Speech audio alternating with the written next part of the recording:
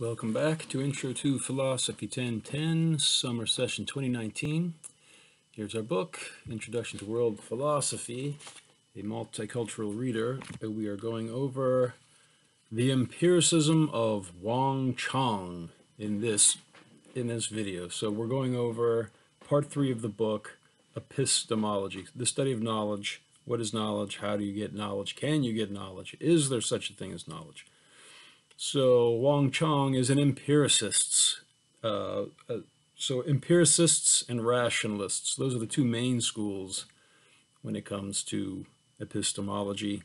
Empiricists say you can only gain knowledge through sense impressions, seeing, hearing, touching, tasting, and smelling. Knowledge comes into you from outside via your sense organs. That's empiricism.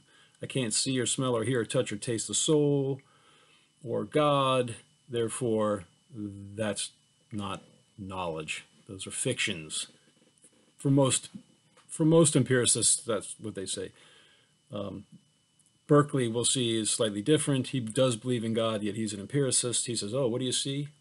You actually see ideas. Everything is a conscious experience. A sight is an idea, a smell. But we'll get to that. For now, empiricism is taken in a more or less a materialist perspective by Wang Chong. So the question is, the two questions we'll be going over are for exam 2, questions for part A, number 2, and for part B, number 4. So question part A, number 2, Wang Chong claims to be reasoning on Daoist principles. That's on page 329. That's a quote. Do you think Wang Chong's reasoning agrees with or contradicts Zhuangzi's reasoning on Daoist principles? Why? So this video, it'll help you to look at the previous video on Zhuangzi, which covered question part A, number 1 for exam 2. And that is, why does Zhuangzi call unity with the Tao obliterating? What does that have to do with this concept of putting oneself in subjective relation with externals? And why does he suggest we do that? So Wang Chong, it seems to me, according to the introductory notes, he was trying to cleanse Confucianism and Taoism from superstitions that had been accumulating over the years. And he wanted to bring people back to the original Daoist principles. Though I don't see it that way, I see him as not really in tune with the original Daoist principles, because he doesn't mention anywhere this obliterating unity with the Tao and putting oneself in subjective relation with externals. He attacks those kinds of ideas. You might read it differently.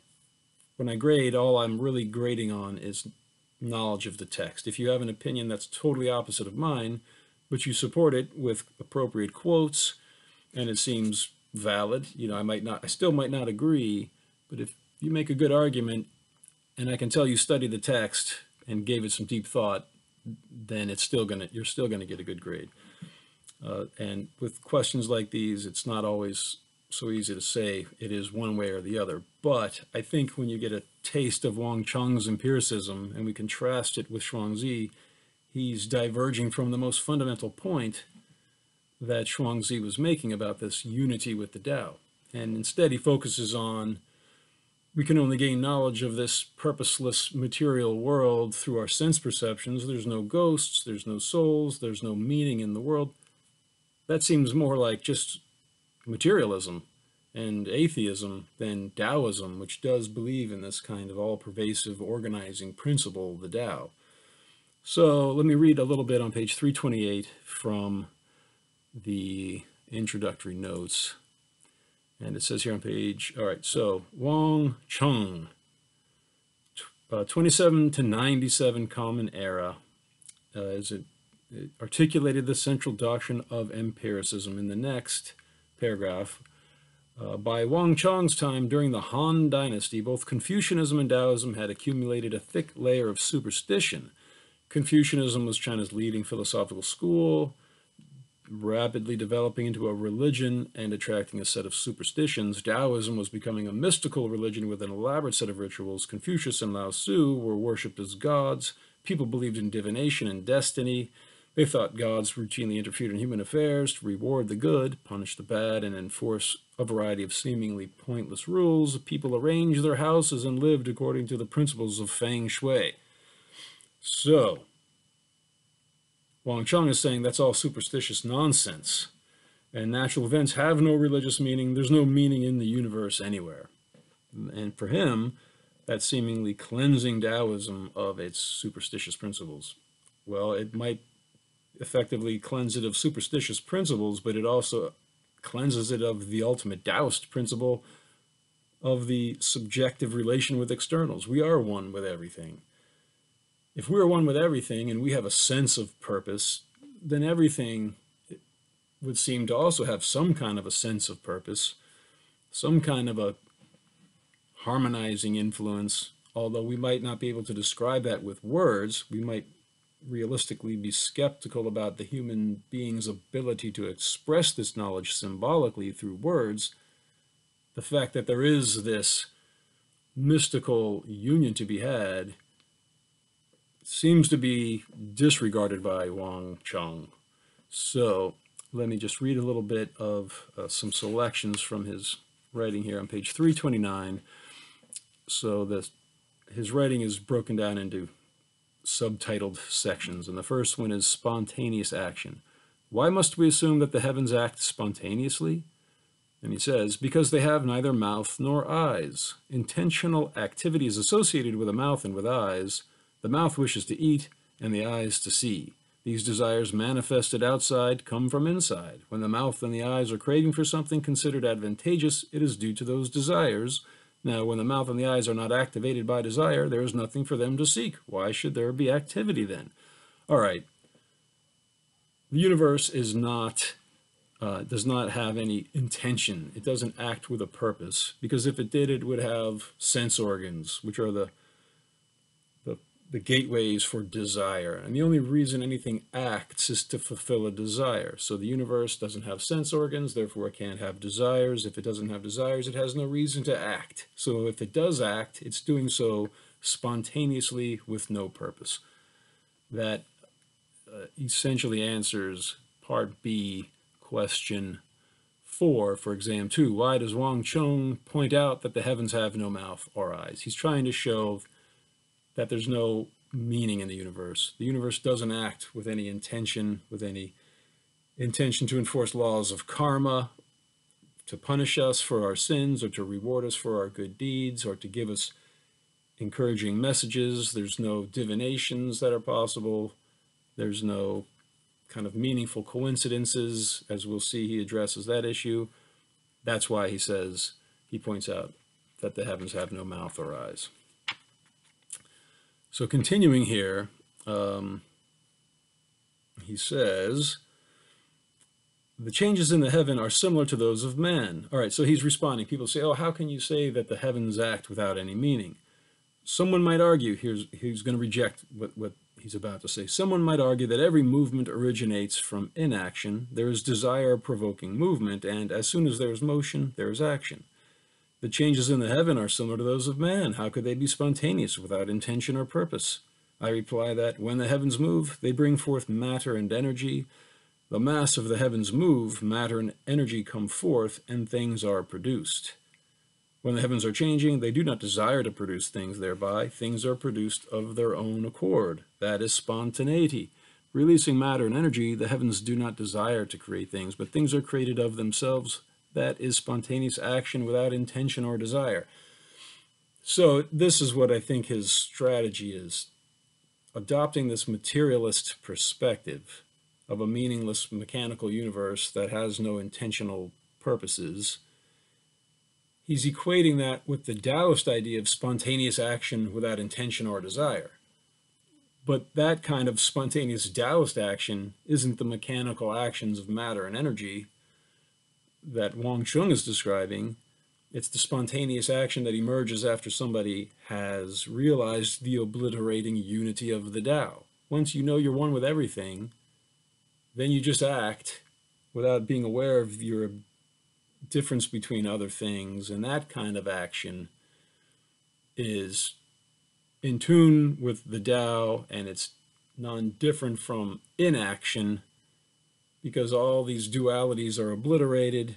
So a Daoist spontaneous action without intention or desire, in my reading, is a lot different than this kind of mechanical, atheistic, soulless universe idea of the universe acts spontaneously without intention or desire. And yet you could say, so in one respect, yeah, he's in tune with the Daoist idea of spontaneous action without intention or desire, but he's approaching it from a completely un-Daoist focus on objective material things that are different from other objective material things. So I'll just continue to read, and then I'll compare Wang Chong to a couple of passages from Zhuangzi, although I went into those in detail in the previous video, which you should probably watch if you're going to answer question A, part number 2, about Wang Chong. So just continuing here, he says, by the fusion of the matter and energy of the heaven and earth, all things of the world are produced spontaneously. The next paragraph, this is 329, the right-hand column, he says, reasoning on Daoist principles, we find that nature imbues all things with matter and energy. Among the many things of this world, grain dispels hunger, so things just happen of their own accord. The heavens do not produce grain, silk, and hemp purposely in order to feed and clothe mankind. Just as by calamitous changes they do not intend to reprove man. Things are produced spontaneously, and man wears and eats them. So he says, if it wasn't that way, if the universe did have an intention, then where would be spontaneous action without aim and purpose? So you see, this is the essence of his argument, which I think is his crucial flaw. Just because he's not understanding spontaneous action without aim or purpose in a kind of a transcendental way, he's understanding it in a very mechanical matter and energy kind of a way. And that it's the same, the spontaneous action without aim or purpose coming from the Tao is this eternal force that harmonizes all opposites. Whereas his spontaneous action without aim or purpose is just a mechanical force that doesn't harmonize anything. It leads to this kind of a soulless universe idea, which to me is the opposite of the Daoist idea of the universe. And I will go back to the Daoist idea of the universe from Zhuangzi in a second, but I'm going to just go through a little bit more of Wang Chong's philosophy here. On the left-hand column, the bottom of 330. He's talking about the indifference of heavens. The heavens are not punishing you, they're not rewarding you. This is his philosophy. If the heavens had produced creatures on purpose, they ought to have taught them to love each other, and not to prey upon and destroy one another. One might object that such is the nature of the 5 elements, that when the heavens created all things, they are imbued with the matter and energies of the 5 elements, and that these fight together and destroy one another. But then the heavens ought to have filled creatures with the matter and energy of one element alone, and taught them mutual love, not permitting the forces of the 5 elements to resort to strife and mutual destruction. So he's saying, if the heavens had a consciousness and an intention and a purpose, they ought to have created creatures to love each other, not to prey upon each other. Okay, well, the objection is, the heavens, the spiritual forces who created the universe, created 5 elements, earth, water, fire, air, and ether. That's all these ancient philosophies had, this idea of these concentric spheres of elements, earth, water, fire, air, ether. We saw in the Upanishads and in the Pheadrus how that outermost ether sphere is the realm of eternal knowledge, the absolute forms of knowledge, which is the essence of our soul. The soul merges there in between reincarnations, according to the Hindus and Plato. So, okay, the 5 elements have their natures, and they fight. Water fights fire, and so however they intermingle with each other, that's the strife that creates all of the plethora of material objects. So Wang Chong responds, oh, so there's an intentional agent behind the creation of the 5 elements? Well, then the heavens ought to have filled creatures with the matter and energy of one element alone and taught them mutual love. Well, that is what the Daoist philosopher Zhuangzi says, the unity of the Tao. specifically in the heavens. If you look at the bottom of page 326 at the right-hand column over to 327, he says, "The perfect man," answered Wang Yi, "is a spiritual being. Were the ocean itself scorched up, he would not feel hot. If the Milky Way frozen hard, he would not feel cold. If the whole world trembled and the oceans boiled, he wouldn't be disturbed at all. In such case, he would mount upon the clouds of heaven, and driving the sun and the moon before him, would pass beyond the limits of this external world, where death and life have no more victory over man." So then a little later he says, "How does the sage seat himself by the sun and moon and hold the universe in his grasp? He blends everything into one harmonious whole, rejecting the confusion of this and that. Rank and precedence, which the vulgar prize, the sage stolidly ignores. The revolutions of 10,000 years leave his unity unscathed. The universe itself may pass away, but he will flourish still." So that is, that's the kind of unity, that's the spiritual philosophy, realizing you're one with everything in the universe, specifically at the outermost boundary of heaven. So maybe the inner spheres of heaven have no purpose and are a mechanical and unthinking mass and energy. But just outside that, at the boundary of the external, that is where Zhuangzi says we find the influence of the Tao. And I will read a little bit now on page 324 from Zhuangzi, the very bottom of the right-hand column.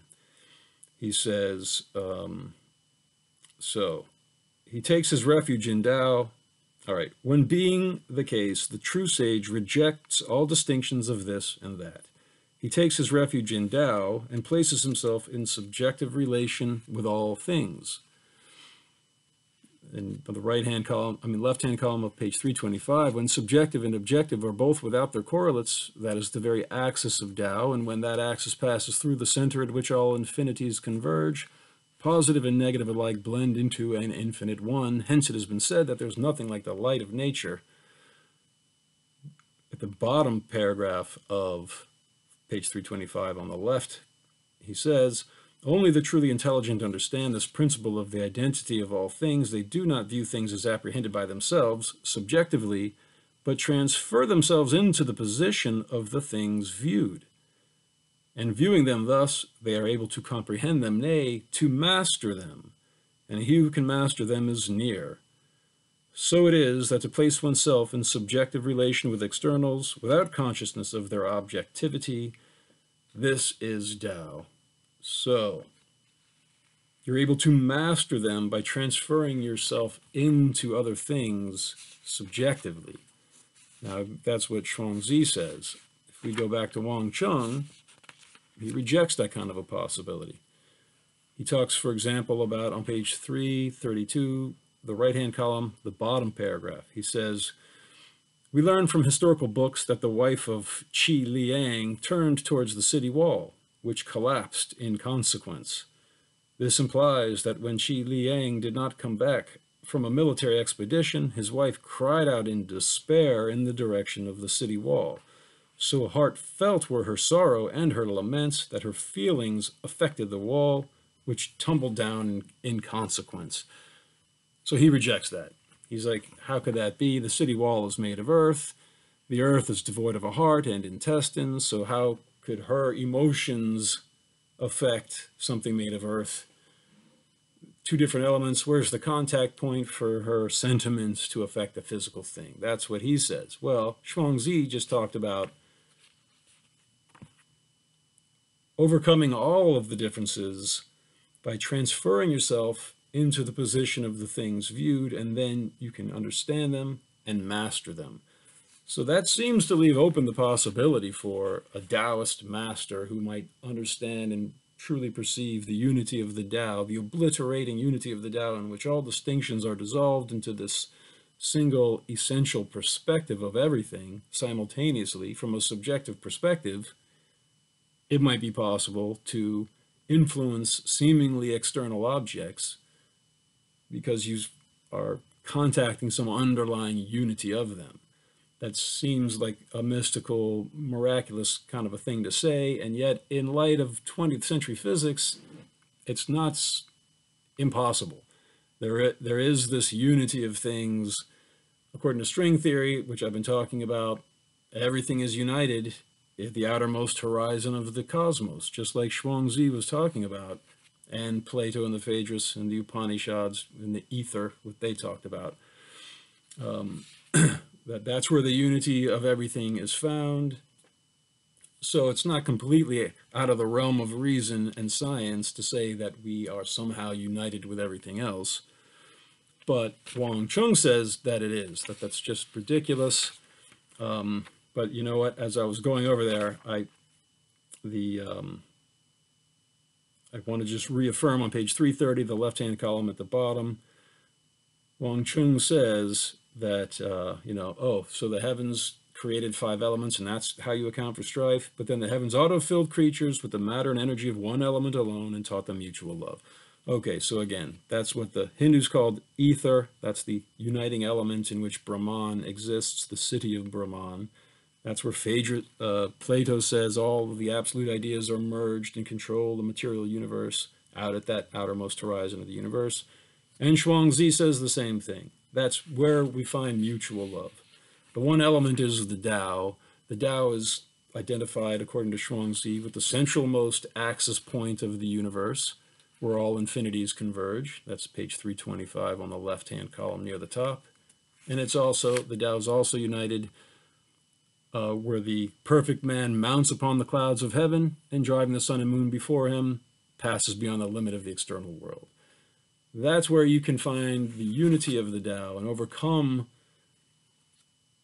divisions and the animosities that come from these constant pairs of opposites by putting yourself in subjective relation with the external. And the ability to do that seems to be dismissed by Wang Chong in the name of cleansing Taoism of its superstitions. In my perspective, if I was writing this essay, I'd say he also cleansed Taoism of the Tao. So it seems to me. I'll read a little bit more here, though, because he does talk about souls, and that's kind of there's some similarity with Zhuangzi.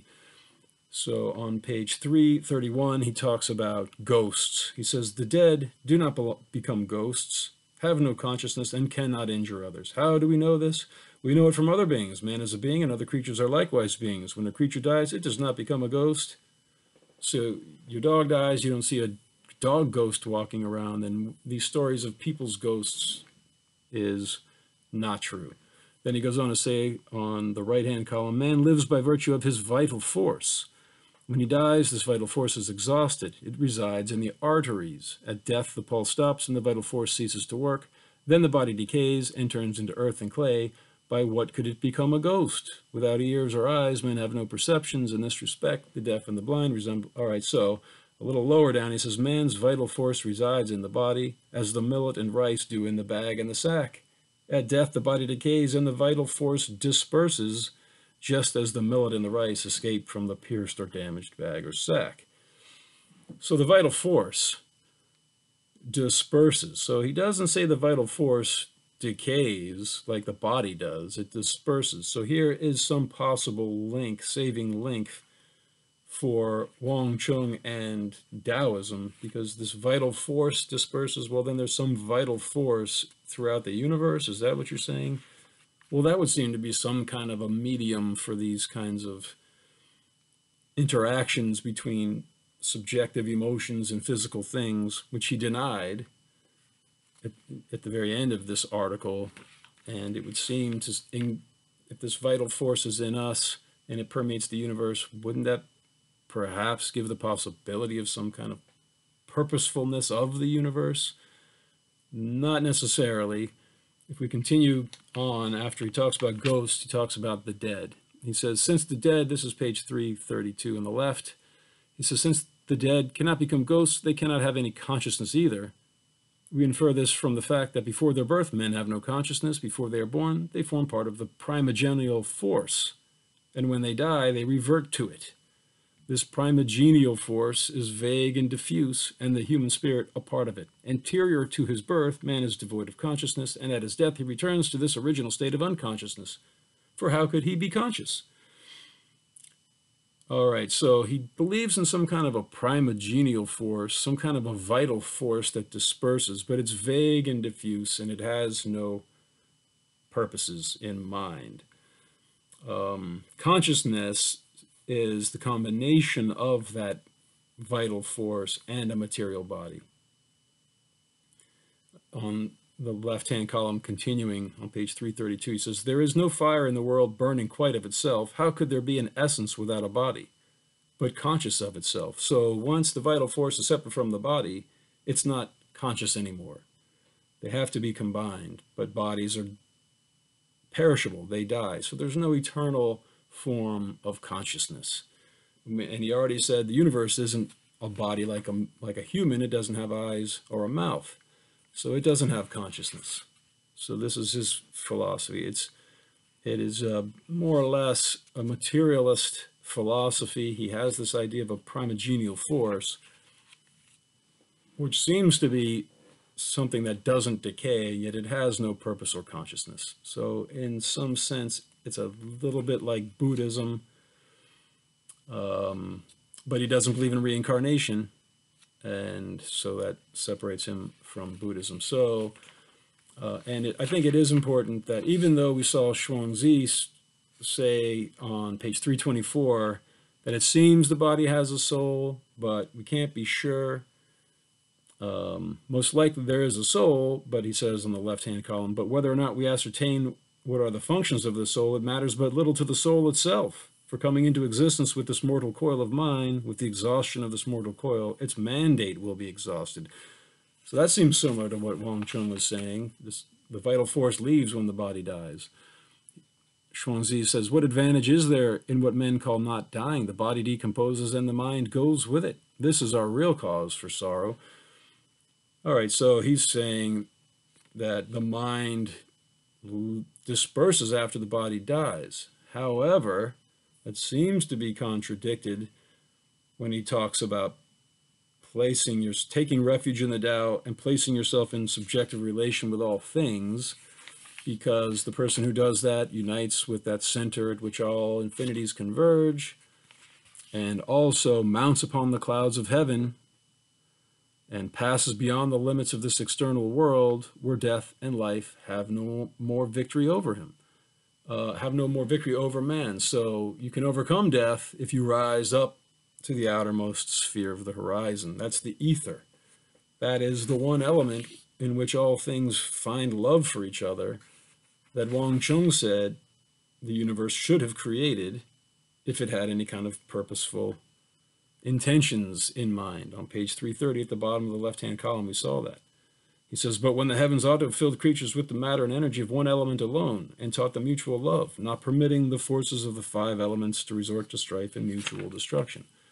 That is what the sage, the perfect man, realizes, that one element in which all other elements are combined and in which all differences are obliterated by the unity of the Tao. That is that outermost sphere and the centralmost point of the universe, both of which Wang Chong rejects or doesn't talk about. And therefore, to finish this video by going back over the questions here, number 4 for part B, why does Wang Chong point out that the heavens have no mouth or eyes? He says that on page 329, because he's saying the heavens have no purpose behind their actions. Purposeful action requires desires, a desire to achieve some sense object. If you see something you want, or you want to taste something, that gives you a motivation to act. Without those desires, there's no motive to act. The heavens have no mouth or eyes, therefore they have no desires, therefore they have no motivation to act with any purpose. They just act spontaneously by creating matter and energy. That's why he points out that the heavens have no mouth or eyes. And in part A, question 2, this is for exam 2, Wang Chong claims to be reasoning on Daoist principles. Do you think Wang Chong's reasoning agrees with or contradicts Zhuangzi's reasoning on Daoist principles? Why? So I've been arguing that for the most part, he contradicts Zhuangzi's reasoning, because Wang Chong does not base his reasoning on this idea of putting yourself in a subjective relation with externals by realizing the obliterating unity of the Tao, specifically in the centralmost point where all infinities converge, and the outermost heaven where you can transcend birth and death. That's why I would explain it. If you see that he does agree with Zhuangzi's reasoning, then just explain to me why. And as long as you're supporting your answers with pertinent quotes from the text, and I can tell that you've read both and have thought about it, feel safe to experiment a little bit. Just prove to me that you've read the text deeply. That's ultimately what I'm looking for. Okay, so that will be it for the empiricism of Wang Chong.